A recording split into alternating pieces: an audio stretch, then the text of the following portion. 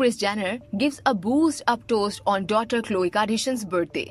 The Kardashian clan gathered for a special birthday dinner on Khloe's 38th birthday this Monday. And Kimberly did not miss any chance to impress her mother as she took to Instagram and posted a video of Kris drunken toasted for her amazing daughter Khloe. While wearing a stunning emerald green gown, the alum raised her glass for cocoa and slurred through her speech. "I know I am little wasted and a little green, but what I want to say is how much I am so in love with you, Khloe Kardashian."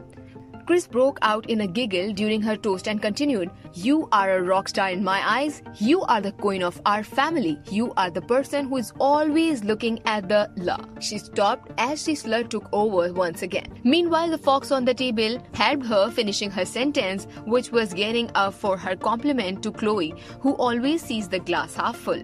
Adding to her disjointed speech, Kris crackled some more and called Khloe so amazing beautiful. Soon her boyfriend, Corey Gamble, helped the mommager by gently taking away her dirty martini glass and placing it on the table.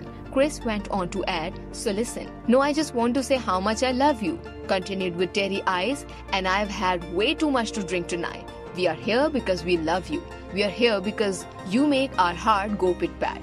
This is it from the story. For further updates, subscribe our channel.